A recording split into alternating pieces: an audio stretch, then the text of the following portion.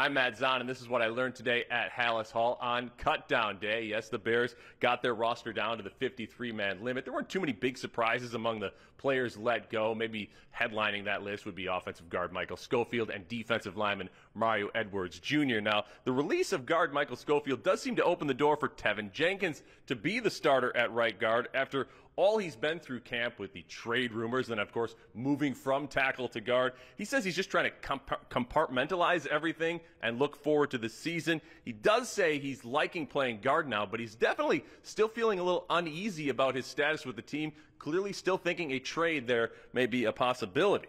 Linebacker Jack Sanborn was one of 3 undrafted free agents to make the Bears roster, and the 13 rookies overall did make it. The Lake Zurich High School alum Sanborn said it was just about being himself every day and putting in the work that helped him earn this roster spot. Now, as far as getting to celebrate it at all, well, he says they have practice tomorrow, so he'll have to put that off for a little bit.